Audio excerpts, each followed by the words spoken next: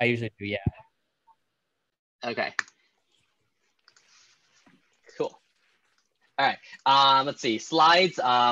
I think Ethan or Nikhil can share them. I'm putting them up right now. Yeah. Okay, great. And then code-wise, I think you can just open a blank Qt Creator project. I was a little hesitant to share something because we'll be using some fairly new stuff today from C++ 17. And then I'm not super sure if your compilers will support that. Maybe, maybe not. But if not, then I'll actually be demonstrating a lot of the code using this website over here. If you've taken CS107, you might have used this website before. It's when you type code out here, it will actually generate assembly code that you can actually see. You don't have to understand assembly code today, although I will highlight some really interesting things about the assembly code that we will do today at the end. Okay, so yeah, the URL for this is over here. This link should give you this access to the compiler. Yeah, in fact, it allows C++ 17, also the C++ 20 compilers as well. All right, then let's get started. All right, so yeah, my name's Avery. I was one of the 106L lecturers last year, and I'm super excited to talk to you about template metaprogramming today. So as the overall agenda, what we'll start with, we'll talk about some motivating examples, which will introduce the concept of how we're going to do computations on types. Normal programs that you've written, the general concept of a program is that you are going to be processing data, you're going to do some computations with data, and then you return some processed version of the data. But instead, we're going to kind of change our model of computation, and we're going to start thinking about computations on types instead of values, like three variables themselves. We're actually going to do computations on these types: ints, doubles, references, consts, and so on. Then we'll talk about meta functions, which act like functions, but they're not really functions. And then we're going to implement two meta functions together. One is called identity, just to get you all prepared with what a meta function is. And then we're actually going to learn a few more complicated template rules, which will help us implement another meta function called isSame. And then finally, we're going to wrap everything up with constexpr, which is a really new development in C++. All right, then without further ado, let's get started. So just as an overall disclaimer, the goal for today is to try to introduce some more advanced template concepts. We'll introduce at least 2 or 3.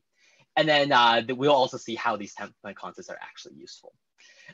Without a doubt today, a lot of the code will feel very unnatural, and you'll likely get the overwhelming feeling that the code that we're writing, whoever designed C++ did not intend for you to use C++ in this way.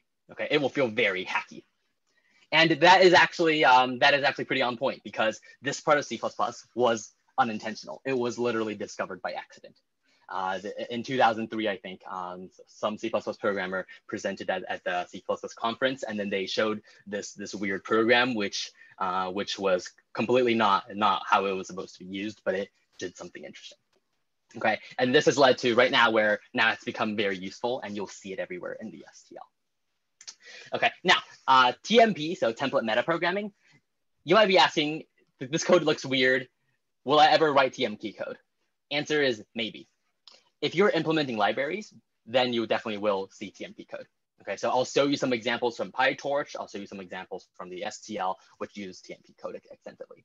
However, no matter what you end up doing with C++, you will likely see some TMP code when you're trying to debug template error messages. So it's very useful to understand what these error messages are saying. I'm sure Ethan and Nikhil have shown you examples where you've tried compiling a program, it generates a ton of error messages, and today we'll actually see what some of those error messages mean.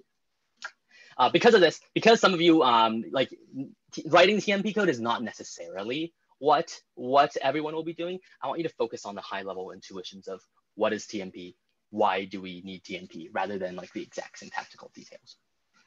Okay, all right, now that we have that out of the way, let's talk about a motivating example. So I'm actually gonna start trying to implement, let's pull up the compiler. Okay, so here's the idea.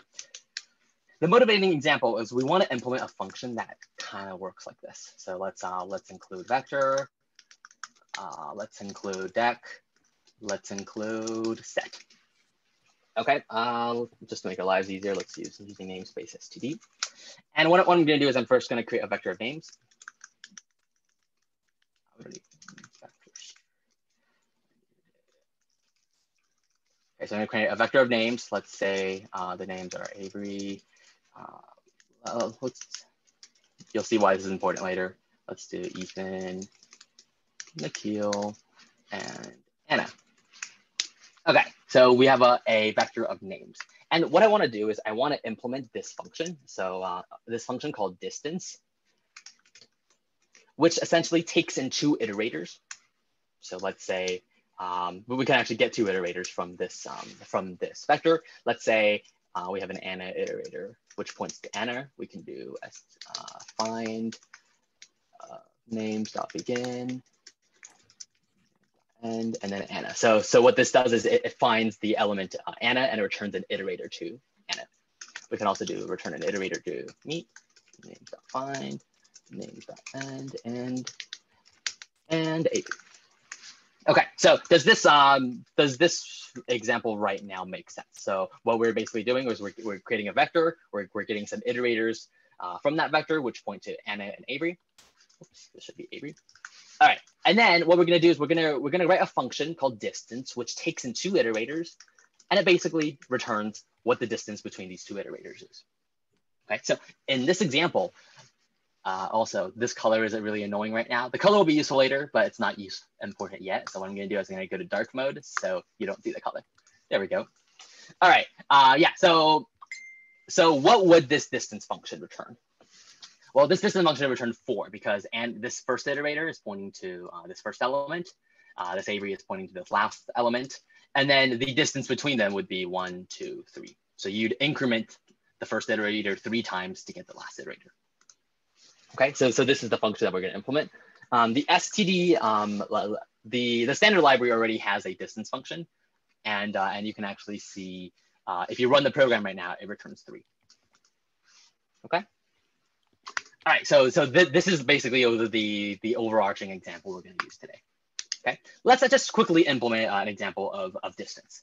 Let's call it my distance so there's no conflict. And while I'm typing this out, think about how would you implement distance. Distance here, we want it to be as generic as possible so that even if we change vector to like dec, or if we change dec to set, we can use this distance function by passing in just arbitrary iterators, kind of like the STL algorithms themselves. So let's write it as a template where we're going to pass in an arbitrary iterator type, and then distance to return a size t of which takes in 2 parameters, distance, an iterator to the first and iterator to the last. All right, now let's think about how would we implement this. Let's see, size t, yeah. All right, so let's think about how we would implement this. So one way to implement this, and I might go into a bit of review of iterators, but one way to implement this is to do something like last minus first. Okay, so if this were, let's see, if this was a vector, recall that that vectors, there are different categories of iterators from most powerful to least powerful. The most powerful iterator is the random access iterator. I actually have a slide on that, I think. Yeah. Okay, so I actually have a slide on this where recall that there are different categories of iterators. The most powerful iterator is the random access iterator, which allows you to move iterators by an arbitrary amount forwards and backwards. So you can do plus equals 3, then the iterator jumps forward by 3 steps. Okay, that's as opposed to other kinds of iterators where they don't allow random access. You have to increment these iterators one by one by one. So the random access iterator, what collections have random access iterators? Vectors, decs, arrays, while the other collections that you know, map, set, list, they don't have random access iterators. They have forward iterators or other less powerful iterators. So okay. Just a question from the Stiopa who asks, if we were building this template function, right? How can we make sure it is actually an iterator type and not like int or string? Yeah, good question. So let's see. there are two parts to this question. The first is, how do we ensure it's an iterator type? Previously, when you've written these functions, these template functions, you would be there is sort of this. I think that the term that was used was implicit interface, where when you are the code inside the template function, if it doesn't work for a template type, let's for example, if instead of passing in the iterator, we pass in like the vector, then what will happen is that as the compiler tries to figure out what your type iterator is, so right now if it determines that the it type is actually a vector, and then what happens here is that we should get a compiler error. Well, we should get a compiler error. Okay, that was not a very useful compiler Well, we can see it under the minus if you go up to the minus function. Return last minus first, right? Or oh yeah, there we go. Yeah. So here you can see that that the implicit interface that the type has to satisfy, it must have a minus function. Whatever type it is must have a minus function. Because the vector does not have a minus function, it fails this this implicit interface. Okay, but another question that you should ask here is, this only works if iterator is a random access iterator. Okay, so let's actually just go back to this. Okay, so Anna iterator and Avery iterator. This my distance function only works if it is a random access iterator. Okay, because recall that only random access iterators have that minus sign. So why would that be an issue? Well, if we change this to a deck, it should still be fine. Still be fine because decks have random access iterators. So when it calls my distance, it's able to do this minus sign. But let's say we change this to a set. Then we get a compiler error because set iterators, they don't have that minus sign. Okay. So because of that, this function, it works for random access iterators, but it doesn't work for all other kinds of iterators. So one way to fix that is, okay, well, this doesn't work, but instead you could do the brute force way of trying to find distance, right? Create a result and then keep incrementing first. So while first is not equal to last, keep incrementing it. And then count how many times you have to increment and then return the result. Okay, so for example, if this was a vector, then we would be taking first, so the iterator to Anna, and incrementing it 3 times, so 3. If this was a set, if it's a set, it's a little different because the set is sorted. So Anna and Avery should actually be adjacent, which is why when you run this code, it returns 1. We call that sets are sorted. Okay, and now because we've implemented this as this, this code does not assume that the iterator type is a random access iterator, right? Right now, all we're doing is doing the plus plus on these iterators. All iterators allow you to increment them. So this code works for all types. Yeah. So if we left the function like this in the in our code, this would work for any type.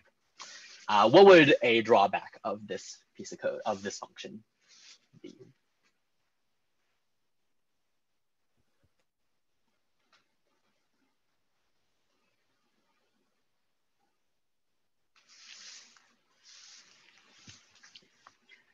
Anyone have any thoughts? Why might this piece of code be not ideal?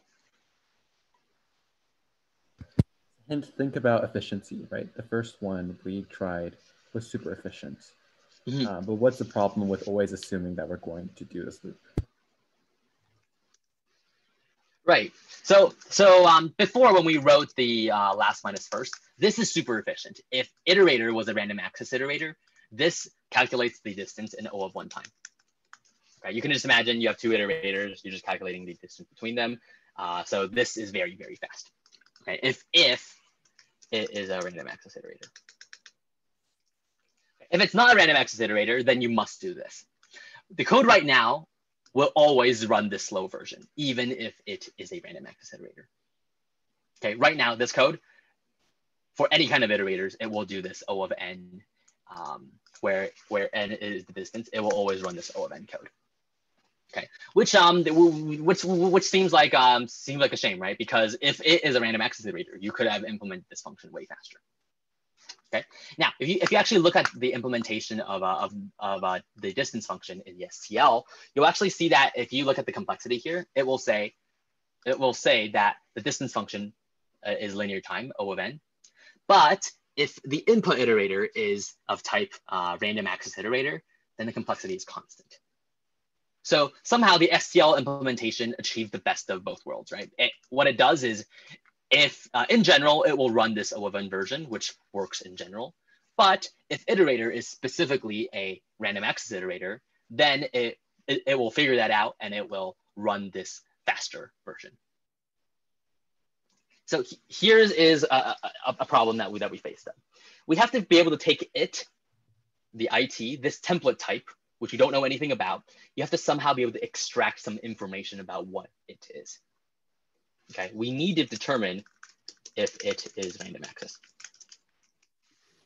Secondly, once you determine if it is random access, then you can determine, okay, should I run this piece of code or this piece of code? Right? Should we run the fast one or the slow one based on if it is a random access? Here's the problem. If it is not random access, this line of code doesn't even compile. The last minus first doesn't even compile. Okay, which is going to be a problem if we are trying to compile this code. So here's what we will try to aim for towards the end. We will try to do something like this. For category is equal to whatever type, whatever kind of iterator it is. And then we're going to do some form of logic that looks like this. If category is random access, then return last minus first, else you do this slow version. Okay.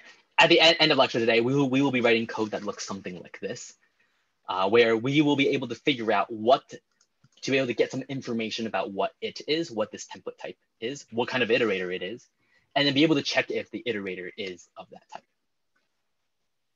Okay, this idea of type dispatch, where even though you have a template function which is able to accept any different type, but we can actually do the implementation of this function differently based on what exact type IT is. It's combining the flexibility of templates along with the ability to try to figure out what type it exactly is and perhaps optimize based on that. Okay, so this is the code that we'll be working towards at the end. Avery, it's just a question, right? Sure. That I think there are pretty good reasons why we don't do this, but couldn't this problem be solved from a theoretical perspective by overloading? You can imagine that if you have all the random access iterators inherit from random access iterator, and you have all the other ones inherit from some other iterator, then you can just overload each of the two types and use type resolution, basically to solve it.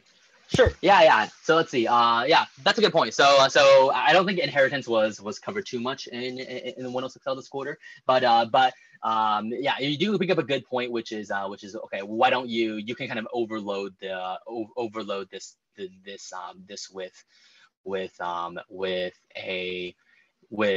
like you could have one version which is specifically if it was a iterator for like a random access iterator, and then another function which works in general. I'd say there are two reasons why we don't really do that. One is by requiring some inheritance hierarchy to be able to implement that kind of logic, that makes the type system a bit inflexible. Because suppose we would be able to not only dispatch based on what kind of iterator it is, input, output, for example. We might also be dispatching based on what if the input was a double, what if the underlying container stored doubles, stored ints. If you had different dimensions in which you wanted to dispatch, to have different implementations based on the type, that wouldn't work necessarily as well. Yeah, a big improvement of templates versus inheritance is that it's a bit more flexible in that if you have multiple dimensions in which you want to have templates in, templates are more flexible in that manner. Okay. So just to summarize, like we want to be able to make decisions not just based on the fundamental type, but like perhaps many other characteristics. And right. TMP lets us do that. Mm-hmm. All right. Can I answer any questions about this piece of code? So obviously this piece of code doesn't compile yet. So we'll actually figure out what this means. How can we implement something like that?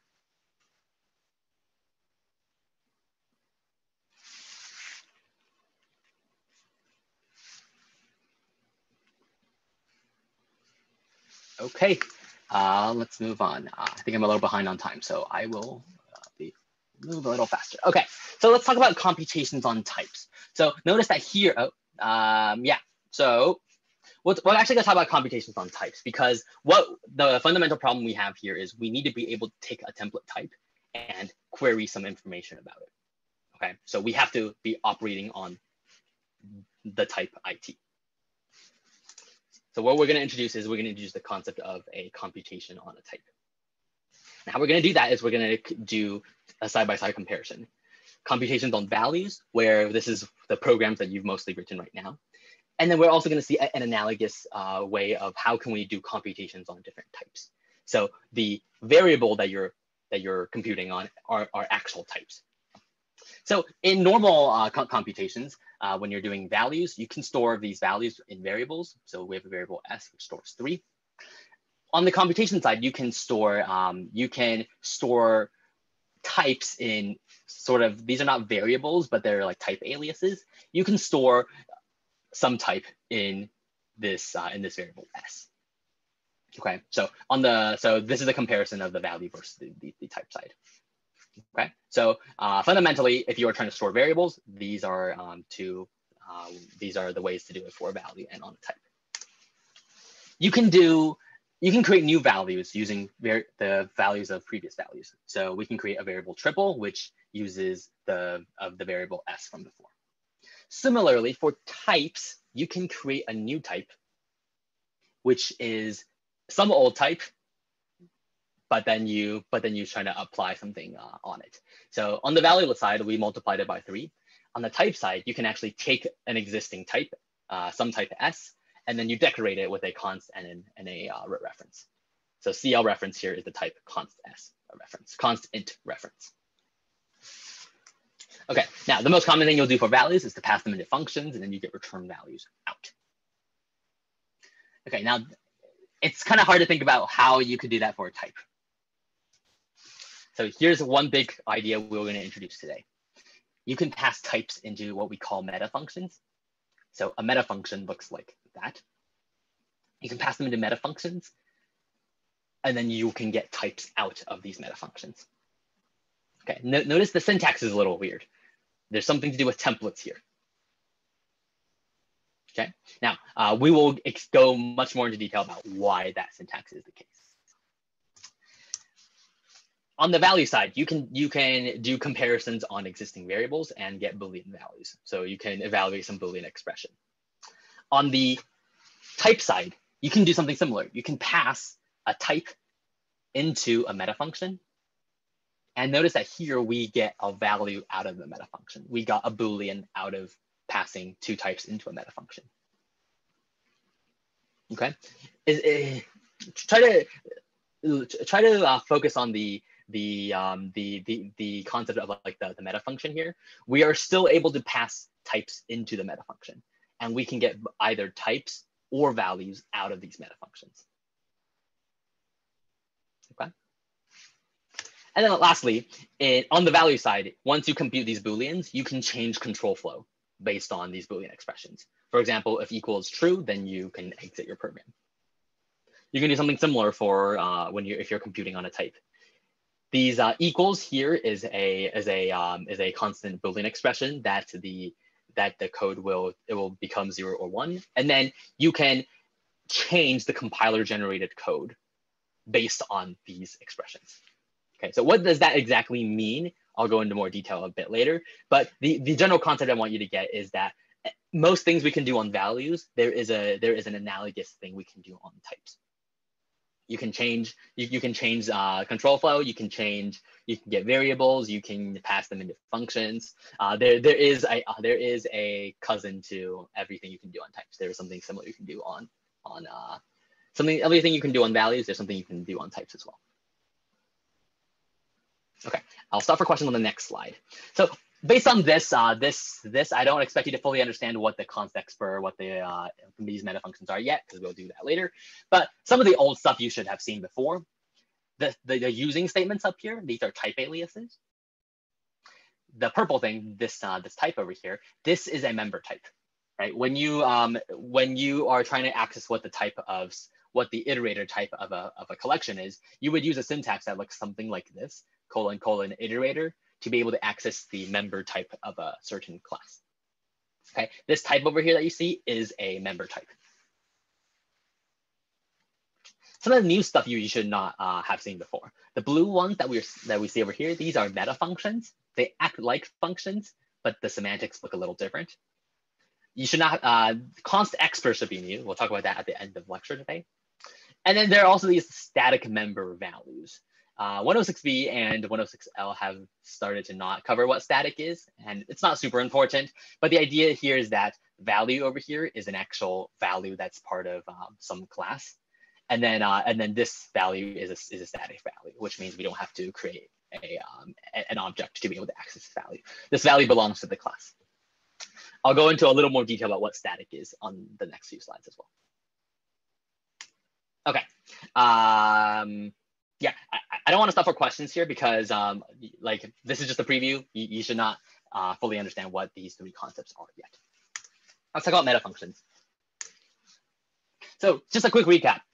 Template types. Template types are you can use these template types when you are trying to write a template class. When you're writing the template class, you specify what your arbitrary template type is, and then you implement your class in terms of T. When you actually create a vector of type int, then what the compiler does is it goes into your vector, and it goes into this vector, and it replaces every instance of T with whatever template type you instantiate it with. So here it would be an int. Okay, so it's the good old template types you've used previously. It turns out that you can also not only use template types, you can use these template values. In the template arguments, you can actually put actual values. So remember, n here is not a type, it's a size underscore t, and that is allowed. And the entire implementation looks exactly the same. You can use this value n in your implementation. So an STL class that actually does this is the class array, which you can just see over here. These are fixed size arrays.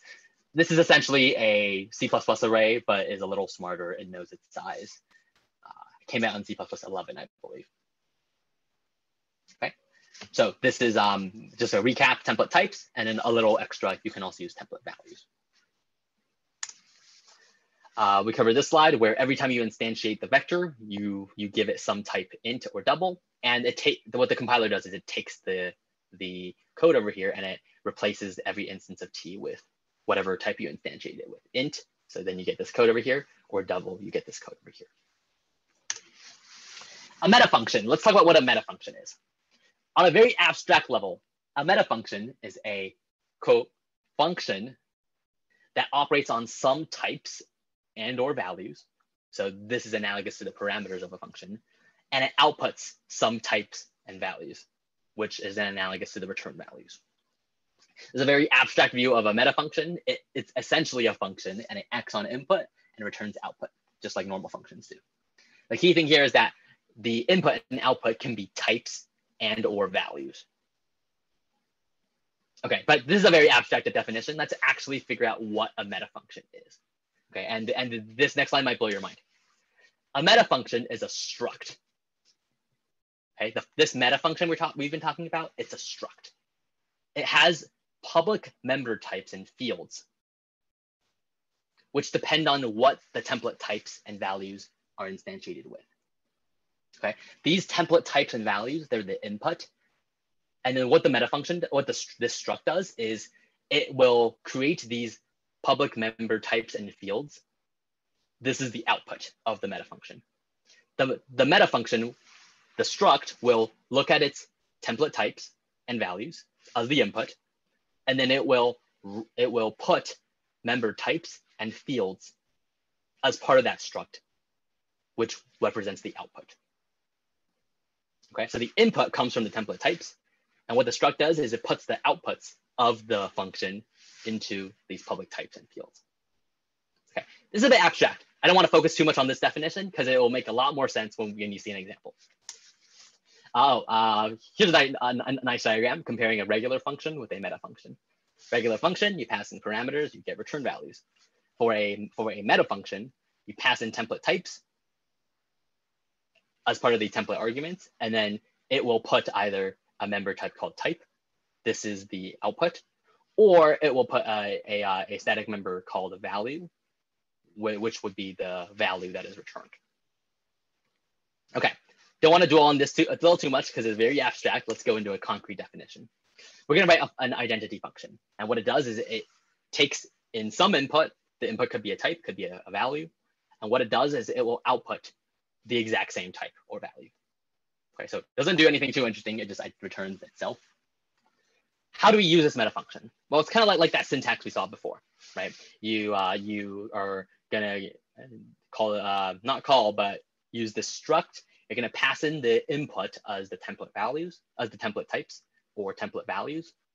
And then you're gonna try to access its member types or its static member variables. Okay, the member type is called type. The member variables is called values. Just by convention, you always use type if you are trying to return a type. You always use value if you are trying to return a value. Okay, so this is how these meta functions are going to be used. Let's actually try to implement it. So these meta functions are structs, and the input, the template type to these structs are whatever input the meta function should be getting. So the input to the identity meta function should be a type. That's why we're going to templatize it using some type T. And then on the value side, the input will be an int. So we're going to templatize it based on some int. The output is we're going to take whatever the input that we're given, and we're going to do some operations on it and put it as the output. The output for the left side is we're going to put the output in an alias in a member type called type. On the right side, the variable side, we're going to put the output v as the static value, as a static member called value. So just looking at this example, you should be able to see how we got this usage based on this implementation, right? You pass in t over here. When you pass in t, this struct is instantiated with t is int. It replaces the t with an int over here. And that's why when you write identity : type, it will access whatever member type the type here is, which we replaced it as an int here. So that's why this whole thing gives you an int. Similar over here, when you pass in 3, the compiler instantiates this struct with v equals 3. So we have an identity struct where the v here is equal to 3. Then when you try to identify, when you try to call identity : value, it will retrieve this value for you. Okay, let me pause over here because I'm sure you have a lot of questions about what this is. There is one question which I have prepared in advance. So let's see if anyone will ask that question. But other than that, are there any questions I can answer about this example?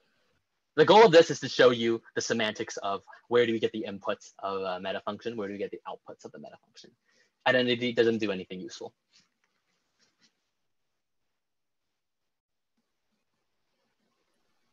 Okay, so my question is it necessary to like write 2 of these whenever we want to like access either the type name or the value, or is there some kind of compact way of combining both of these? I see. So you're saying like both the left and the right hand side, can we combine them into one single one? Right. Yeah. I think that might be a little challenging because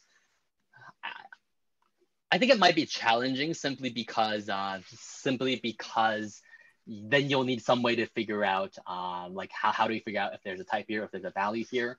I'm sure there's some trick you can do where you can set some of these, like you can have a type name t and an int u, and then somehow be able to do like use default arguments to, if you only put the type, then you can ignore the value. If you put the value, then you ignore the type somehow. And then down here, then you would access the one that you want using either type or value. So I think that's probably something you can do. Yeah. In general, what they will do is they will name these differently because just to avoid confusion about what T is and what V is. Yeah, good question. I have another question. Sure. So, I'm a little bit, so all of this happens in compile time, right? Yeah, so yes. How much can it do? What happens if we have like a for loop, and so like a for loop that goes through the loop 3 times. And inside the for loop, we have like using k is equal to a reference to k, right? Can it do that? Will it have like a triple reference? Yeah, good question. So right now we've been writing a pretty simple function. You don't have to do too much to the type. It turned out that if you want to just make this meta function a little bit more complicated, we will have to introduce some new techniques to be able to actually change what t is. Okay. As you mentioned, writing a for loop. Remember that within this struct, you're not actually within any function. This is currently in a struct declaration. So you don't really have a function, so you can't really have like for loops. You can't have variables. You can't have anything of that sort. Yeah, we don't have a function inside our struct yet, so you can't use most of the techniques that you know so far. So for example, if you wanted to return if you wanted to use this example, but instead of returning v, you wanted to return like the Fibonacci numbers, you can't write a for loop here to try to calculate the Fibonacci numbers because you don't really have a function here. You really just have some expression that you have to compute at compile time. So we will see yeah. We can only use the using keyword inside a struct. If you wanted to use, you can use the using keyword. So remember that a struct is kind of like a class. So anything you can put inside the class declaration, you can do. But then when we are trying to compute what this type is you can't figure out what that type is by writing a function and then writing like a normal function and then trying to set what type is, because when you write a normal function, that requires something to be run at runtime. There is something you can do that's using const expr, but I will defer that to later. Yeah, but I do agree that right now this technique feels very limited. There's not too much you can do right now because all that, like on the type side, all that we can do is just put t as the type. If you want to do anything more complicated with t, we will have to introduce a new technique. Okay, does that make sense? Yeah. Okay, yeah. I'll go into more depth about your question a bit later because there will be some developments about what you can do with this type t. Okay, but oh yeah. So the question that I thought someone was going to ask is, why do we need a static here? The reason why we need a static here is that notice that when we are using this meta function, we never instantiate a struct. So because of that, we don't want to have to create an object of type identity. We really just want to use this meta function itself. So by putting a static here, what we're saying is this value belongs to the entire struct and not a particular object. Okay, by doing that, then we don't have to call a constructor to create an identity struct and then call its value field. We can simply use this notation because the value field here belongs to the identity. Okay, are there any other questions I can answer? I know I'm a little slow on time. Somebody asked if we can disable the constructor for these. Yeah, you can disable the constructor. You can disable the constructor, although I think in general, if you know that you're going to be using these meta functions, there's a sort of convention as to like these are meta functions. Don't try to create an instance of these meta functions themselves. So I guess you could disable the constructors by using constructor equals delete. Normally, because whoever's using this knows that it's a meta function. There may or may not be a need to do that. I'm not sure if the STL does that. The STL might do that just to prevent you from doing probably do just to be safe. Something. Yeah. All right. Any other questions?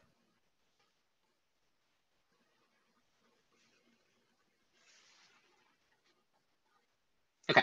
So yeah, this is kind of an interesting way to see structs.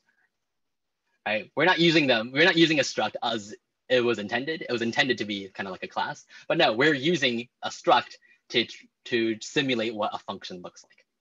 And this function can accept and return types or values. Okay, so a summary, a meta function is a struct that treats its template types and values as the parameters, and it places the return values as public members. We never create an instance of this struct. Okay, that's why the public members are static.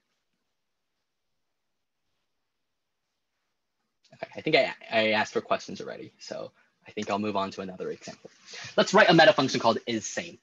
And what isSame is going to do is it's going to accept two types or two values, and it's going to put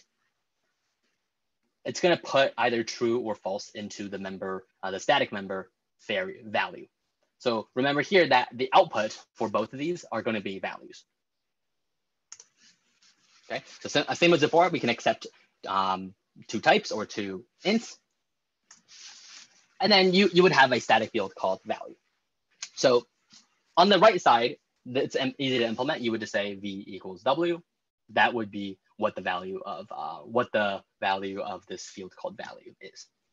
So if you put 3 and 3, this would be true. If you put 3 and 4, this would be false. So this side is easy to implement. This side, on the other hand, is a little tougher, right? The left side. Because here you need to check if t is equal to u, and we don't really have a way to do that. In fact, the whole point of implementing this is to be able to check if t is equal to u. So there is no construct that you know yet that allows you to check if two types are equal. So we need to get around this problem, and that brings us to template deduction. Okay, this is a more advanced template technique that I'm going to introduce very briefly right now. There's a concept called template specialization. Template specialization means you can have generic templates as well as specialized templates. Okay, this will make sense once we do an example. This is a very famous example of specialization. The STL implementation of vector has a generic implementation, and it also has a specialized implementation. The generic implementation is exactly what you know. It's an implementation using an array that is resized if you need to. The implementation of a vector of bools is specialized to be more space efficient. Instead of using an array, which stores 1 Boolean each, if you do that, I think it requires like 8 bytes per Boolean. So instead, what it does is it stores all the Booleans in a bit array. So that's more space efficient. Each element takes 1 bit. Okay, and what C++ allows you to do is if you implement, you can implement a generic template, and then you can specialize that template for a particular type. Notice here that the template type T is gone. We're going to say this is specifically if you have a vector of Booleans, then there is the specialization that is chosen. Okay, so just to recap, if you instantiate a vector of Booleans, you get the bottom one. If you instantiate a vector of ints, you get the top one. Okay, does it make sense so far?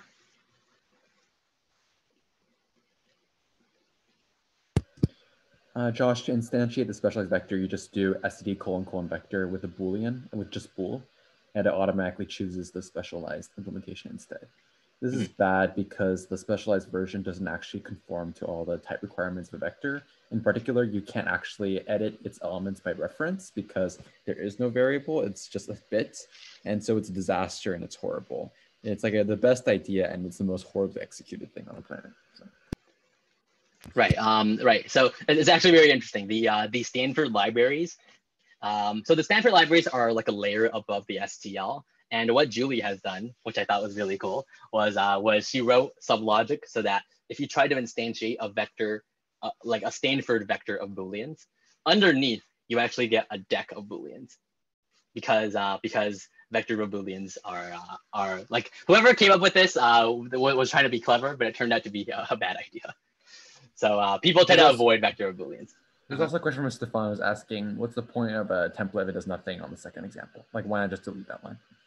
Yeah, good question. So the template here is really just to emphasize that these are both, I guess all of these are template classes. It's just they're specialized to different degrees. So this one is the generic one. Here we're just saying that this one does not use any template types. It's still a template class because it's part of all of these template classes, but this one in particular does not use any template arguments because we're going to replace them with the Boolean here. Okay, I think its point is just to emphasize that these are all template classes. This one doesn't just override this one. Okay, now you can partially specialize a template class. So instead of the top one, we have a fully generic one of a hash map. At the bottom, we have a fully specialized one of a hash map. So here we specialize the key and the value to specifically be ints. You can actually specialize halfway. Like instead of specializing both, you can specialize just one argument. So the other type v can still be some arbitrary type. You can also be a little bit more complicated, and you can write these extra templates. This one will only match if whatever your first type is can be matched to k star. So that type has to be a pointer. So we have varying degrees of specialization. And what the compiler will do is it will try to match to the most specialized specialization out of all of these. If none of them work, then you default to the more generic one. Okay, now in practice, no one specializes hash maps in this way. I'm just doing an example. But you can imagine some optimization where if your key is like, if your key or your values are very nice, you can store your hash map in a more specialized manner. Okay. On your assignment 2, you can try to specialize the hash map class. All right. Anyways, so there are a few slides where if you want to learn more about these template rules, you can read them. There are a lot of weird template rules. The general idea I want you to get is when you write all these templates, what the compiler does is it will rank all of these templates, and then it will try the templates one by one until it finds one that works. Okay. This ranking is going to be from most specialized to least specialized. So it will try to do the most specific template first before it tries the less successful ones. If it fails, if it tries a template and it fails, that's totally fine. It will just try the next one in order until you see that none of them work, in which case you get a compiler error, or if there's a tie. Now, the error, if there is no work, you've actually seen this. You've actually seen the error message if none of them work, right? When you write a template class, what the error message you'll see if you do something wrong is you'll see, it tries to, I think you'll see something like, it tries this, then it tries this, then it tries this, then it tries this. If you look at the compiler output, the error messages, you can actually see it say, it tried this one, doesn't work. It tried this one, it doesn't work. It tried this one, it doesn't work. And it turns out that vector has like over 10 different specializations that it has. So when you do something wrong with a vector, you actually see this gigantic host of error messages about, oh, you did something wrong. You did something wrong, and it proves to you that it did something wrong by saying, it tried the first one, didn't work. It tried the second one, didn't work. It tried every single thing, none of them worked. Okay, that's why you get the error messages, because it's trying every single specialization. Okay, we're almost out of time, but I do want to just quickly wrap this up. We're in this little code snippet. Take 2 or 3 minutes and try to figure out why this implementation works.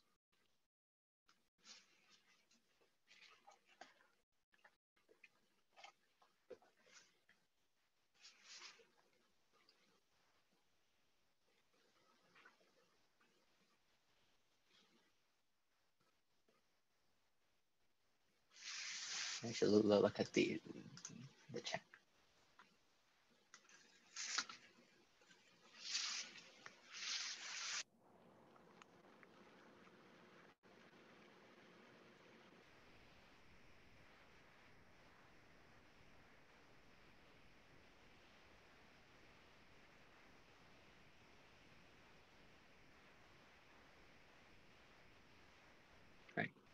All right, I'm gonna give everyone like one more minute. Try to figure out how these work, and try. It might be nice to walk through these 2 examples about why does the first one give you false and the second one give you true.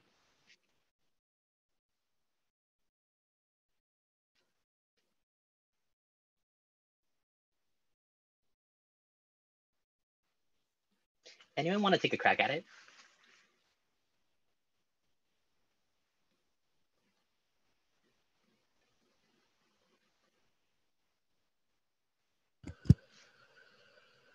Anyone? There's some people in the I chat. can try. Yes, please.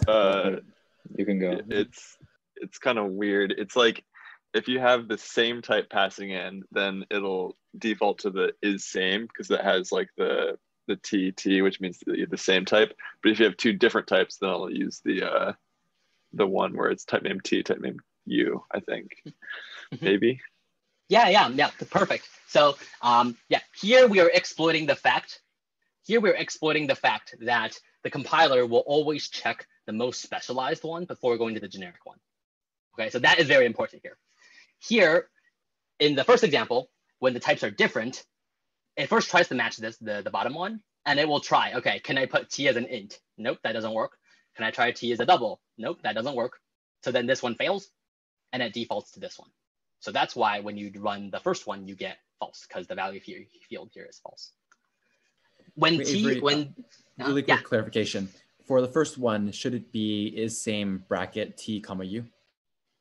Yeah, good question. So actually, for a long time, I was confused about this as well. It turns out that if you are not special, if you're writing a generic template, you don't put the type here. So you distinguish whether or not this is specialized based on whether or not there is an angle bracket here. Okay. All right. For the bottom example, if both are ints, then the compiler tries to match the bottom one first. It tries t equals int, and it works. So then what it does is when you instantiate this class, you get the bottom one, which is why if you try to access its value field, you get true. Okay. Before I get to questions, just want to say, for reference, later you can read the slide to get a reference, but we can actually use the same technique to implement a host of other different things. Anytime you need an if-else statement, you can use this technique, which will give you an if-else statement. So for example, you can match, you can implement is pointer. Okay, pretty much the same implementation. It will try to match the bottom one. This one only succeeds if you can actually choose t to be a type that matches the pointer. So then the bottom one will be true. Otherwise, it defaults to the old one. It would be false.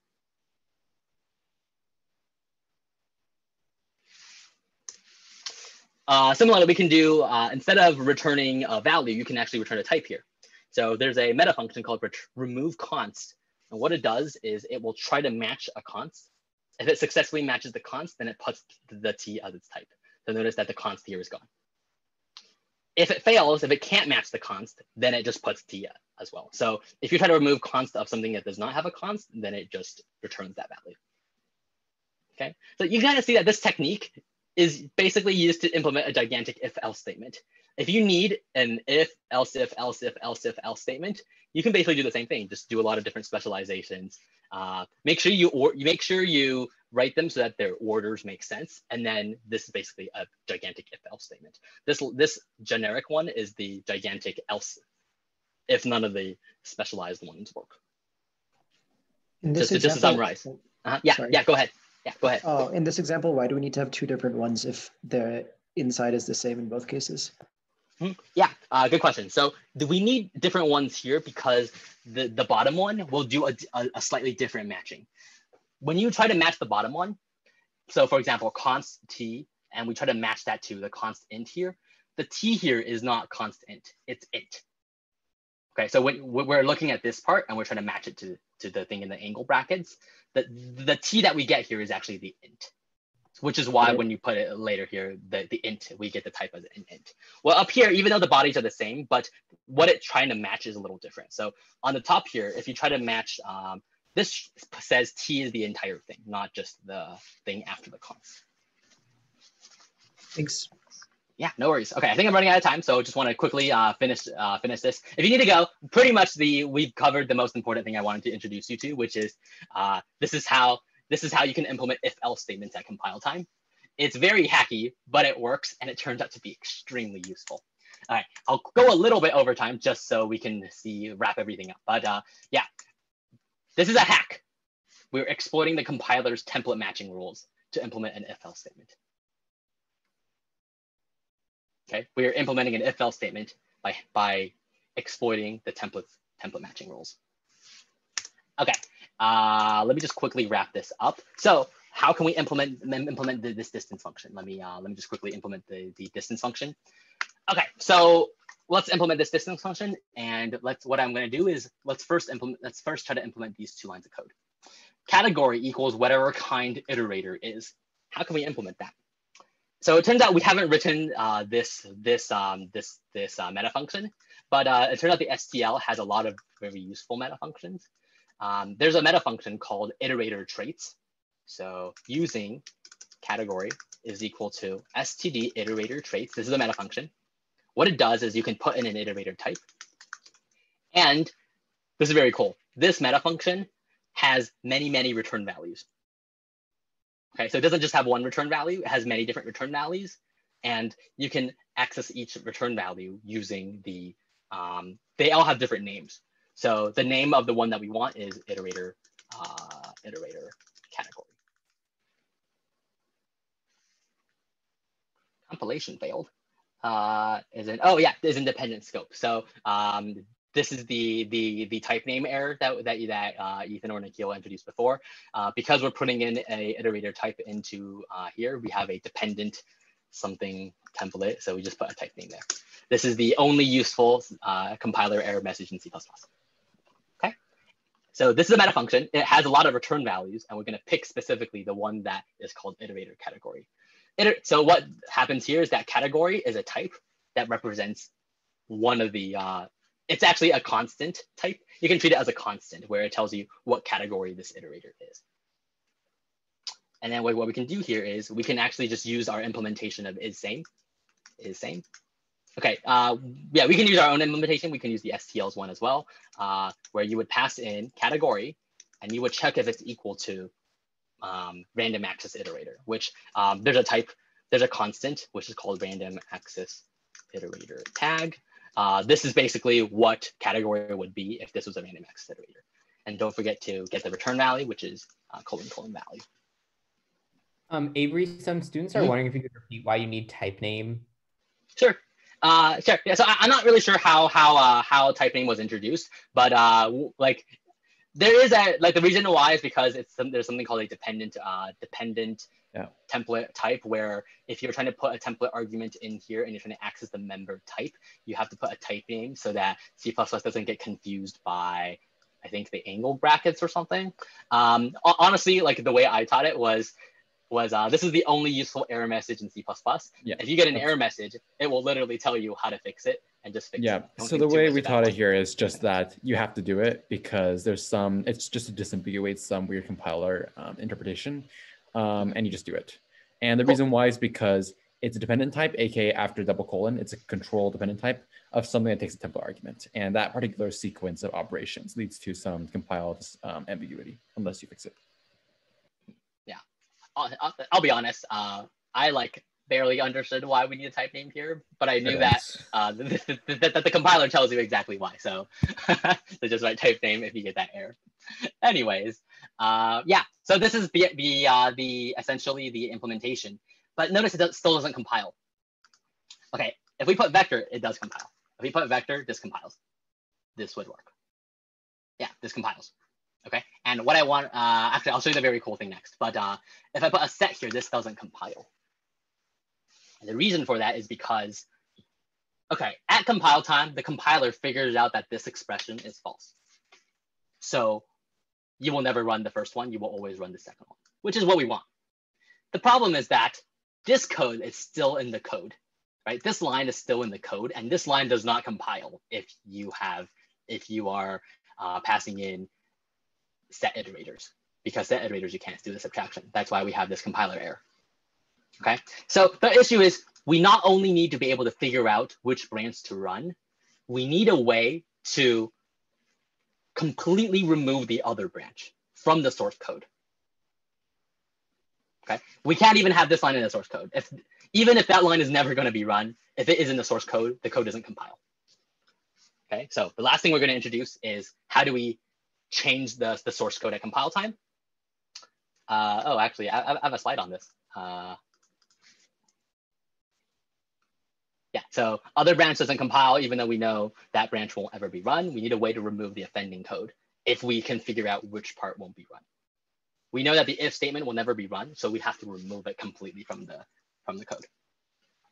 Okay, before C++ 17, so notice we're in 2017 now, you would have to use this enable if. This is like one of my favorite functions of all time. It is the most hacky function you can find in C++. It will purposely generate substitution failures to trick the compiler. If you're curious, ask me after class. This is really fun. but it was also kind of complicated. So C++17, they introduced this thing called if const expr. What if const expr does is it calculates the whatever the Boolean expression is at compile time. And then it, depending on if it's true or false, it will replace the entirety of the if else branch with the code that you will actually run. Okay, this is really cool. It's changing the source code. So let's actually just add that in, const expr, if const expr, and notice the error goes away. Ooh. Okay, so now this is not cool enough because I want to show you what the actual source code is generated. So let's actually go to settings, turn this into light mode. I have no idea why dark and light give you different things, but in light mode, you can actually see something really cool. Okay, so it's totally fine if you don't understand assembly. Like honestly, I barely understand it now. But if we go to, let's see, I think one of these is the one that we want. Is it this one? Yeah, this one. Okay, so this is the my distance function. Okay, and this is really nice in that it will highlight what each line of code, how that translates to assembly. Okay, there should be one thing that is very, very clear here, and that is notice that lines 15 and 16, they are not highlighted. So in the assembly, these two lines are not even part of the assembly code. This is why once you add that const expr, you do not get a compiler error, because when the compiler evaluates this expression to be false, it completely removes this. So that's why in the assembly code, you only have these lines. Okay, and then just to demonstrate, if you do a vector, then you get the other branch. Okay, yeah, you get the other branch. You can actually see it for yourself. If you go to, where is that function? Yeah, super short function because it's one line. You can see it's calling this call is the minus operator. So notice that this part of code is completely removed from the source code. Okay, yeah. If you're in 107, just wanted to show you something cool, which is if you look at this, you can clearly see that this is a while loop because there's a lot of jumps. If you're doing binary bomb right now, there's a test, there's a jump, j equals, there's a jump here. That shows you that this code is exactly the while loop. Okay, cool. So that's basically it, all I wanted to cover. We went a little over time, but that's fine. Yeah, the final code that we implemented is this, where if const expr lets you figure out this compile time expression, and it will literally change the if statement or to whichever branch that is actually run. Therefore, you can put non-compiling code in the if else statement as long as the if statement will help you figure out whether or not that line of code compiles. Okay. Well, thank you so much, Avery. That was a really interesting talk. I do have two more slides. Do 2 more slides. Okay, let me finish that 2 more slides. Yeah. So yeah, the key thing is at the end, the code that is generated is these two, and then template metaprogramming is you're modifying the actual source code of the program. Const expr if you can turn on and off different pieces of the code. Blah blah blah. Key takeaways: meta templates let you treat types as variables. Meta functions lets you modify these types or query information. Const expr if gives you flexibility to modify the source code. This allows you to optimize the code based on the type. You can imagine this kind of code appears everywhere in the STL algorithms library, where depending on what the type of the iterator is, it will optimize based on that type. Cool. That's it. Oh, where does CMP pop up? You learned about std move like 2 weeks ago. I don't think Ethan and Nikhil ever dug into what the parameters and return values of std move are, but you can see that you can see that the return value of std move is you need to get that value, that type based on a meta function. Okay, and it's a very interesting exercise to figure out why. This is like a weird edge case you have to think about. Okay, so the STL std move has a meta function inside called remove reference. Secondly, if you do any machine learning, PyTorch has a index select function. I use this function a lot in CS224N. Notice that you see the enable if here, the is same here. It's essentially a way for them to optimize if your tensor is a float versus if it's some other type. So cool optimizations. Okay, that's it. Where to go next? There's a cool talk that was heavily inspired by my talk. Check it out there. C++20 introduced this thing called concepts, and the goal of concepts is to make everything less weird. Is to make the entire code, everything we learned today less hacky and more natural. So if you want to study more about this, look at concepts. Concepts are very, very cool. Okay, cool. Thanks for letting me go over time. This is pretty typical of when I taught the class. I think towards the end, we kind of just gave up on 50-minute lectures and we did like 70-minute lectures. Anyways, cool. Can I answer any questions? Before we answer questions, I just want to say thank you all for coming today. It was a really interesting talk. So thank you. Let's all unmute and applaud Avery. That's possible. Unmute. Thank you. Great. Yeah, and I think Avery will be around to answer your questions. One thing that I just came from the chat is what does the hash if do in your assignment, and why does it knock out code if it's set to 0?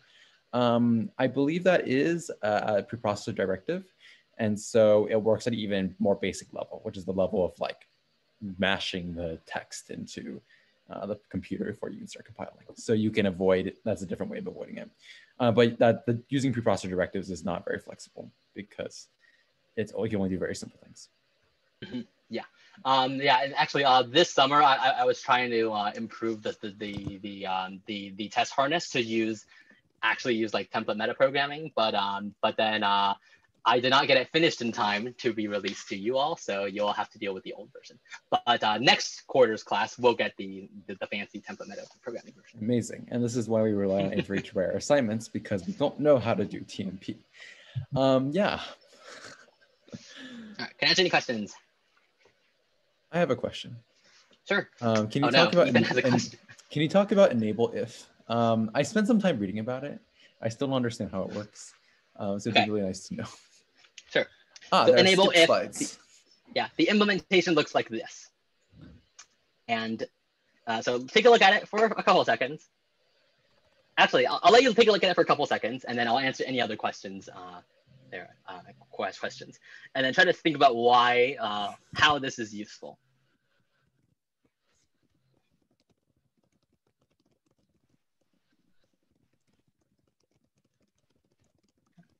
Yeah, interesting part here is that notice that the generic version of enable if does not have a type.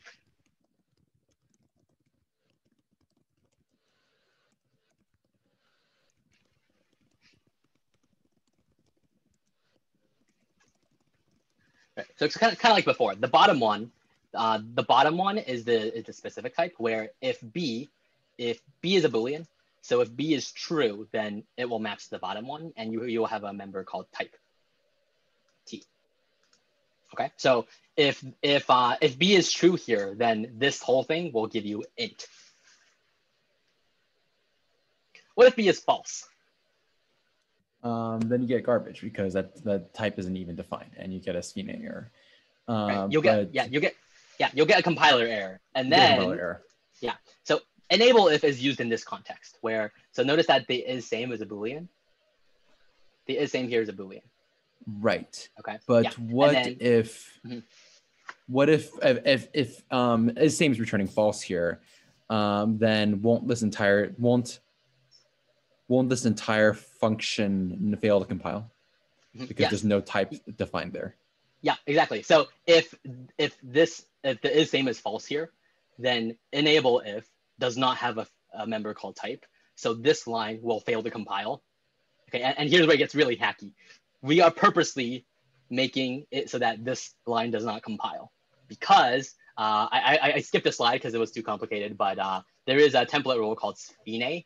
Substitution failure is not an error, where if you try to substitute a type and it fails, what the compiler does is it just ignores keeps going it. on. Yeah. Yeah. But I'm surprised that error of that nature, like there was literally no type put in there at all, and yet it just regards a spina error and not like a terminating compiler error. Yeah. And then you'll have to use it in a specific manner where you have to put the enable if in the header after. So after the template, because then it's considered a template substitution error.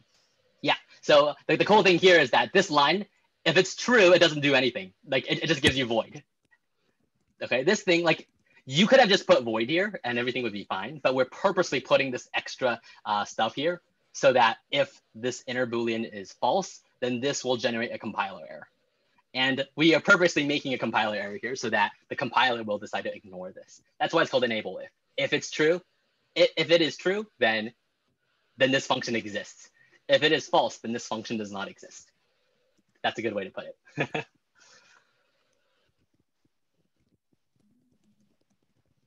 I'll be honest. I came across enable if before I understood what template metaprogramming is, and I just had a hard time trying to figure out what exactly this line was doing.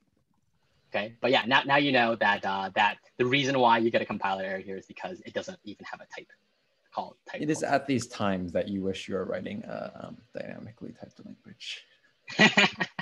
Yeah, and in tell fact, yourself it's worth it for the speed up. So. Yeah, you will see some programming languages which try to. I don't know too much about other programming languages. Maybe Rust, maybe Go. Rust does not do Rust does this not? sort of stuff. Rust does not have a. Rust is less taught on the whole like weird template situation. They generally try to stay away from that, as far as I know. But again, I'm extremely unfamiliar with Rust. Okay, yeah, you can only get this madness in C++. Oh, to quote, how can I, this is amazing. How can I replicate my Spine-based C++ code in Rust? There's something called specialization, which lets you, it's a more elegant way of doing it. It is nothing like Spine, and it's also only available in nightly Rust, so not really reliable. You can do interfaces, which are basically like concepts-ish, right? And that sort of solves all your problems in a much nicer way. Sorry, traits, not interfaces. Fun fact, Google recommends that you avoid template programming. Yes. So basically, if I remember correctly, in Rust, a trait lets you place labels on classes without having to go through the inheritance system. And so it lets you only write functions for the class that match specific traits, which lets you sort of get around the entire inspecting classes at compile time issue, because you can just define a trait that fits your needs. Yeah. In fact, these meta functions that you see over here, they're actually part of a library called type traits. Amazing. Yeah. So. And if you think this is, sorry.